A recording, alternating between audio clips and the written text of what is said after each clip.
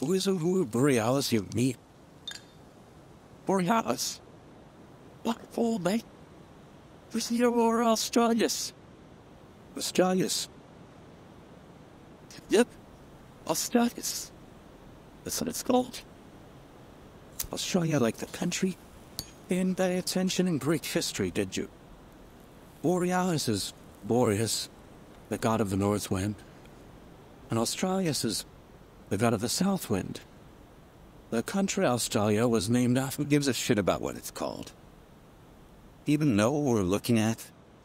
What we're actually witnessing is an electromagnetic current drifting on the solar winds. Everybody already knows that, mate. Yeah? But I bet you didn't know that if we got hit with a geomagnetic storm bad enough, it could take out the global power grid.